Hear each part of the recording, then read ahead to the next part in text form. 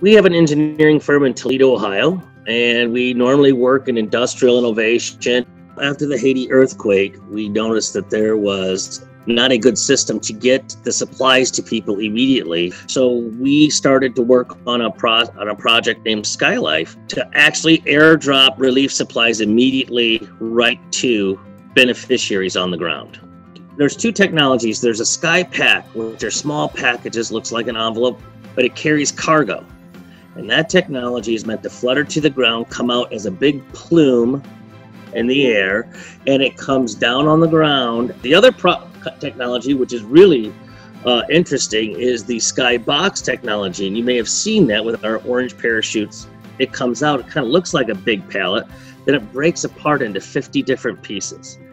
And from there, in just a couple of years, we became the world's largest airdrop company. We've now an export powerhouse by the state of Ohio.